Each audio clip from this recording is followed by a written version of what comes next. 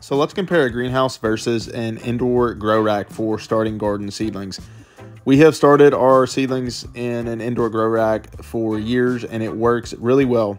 However, I think there are some pros to a greenhouse. First off being you have way more space, you get the seed starting and all of that completely out of the house, which my wife is very happy about. I love you, babe. The other side to a greenhouse though is that it is more expensive and you do need some type of ventilation, whether that's fans, you need shade cloth when it's really hot out, and you're also going to need to heat that greenhouse when it gets really cold in the shoulder seasons or in the winter.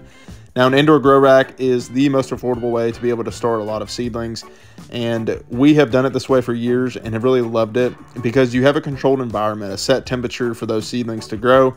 The cons are that you're eventually going to run out of space for all of your seedlings, and you do need to make sure you have good airflow and ventilation and you're not overwatering.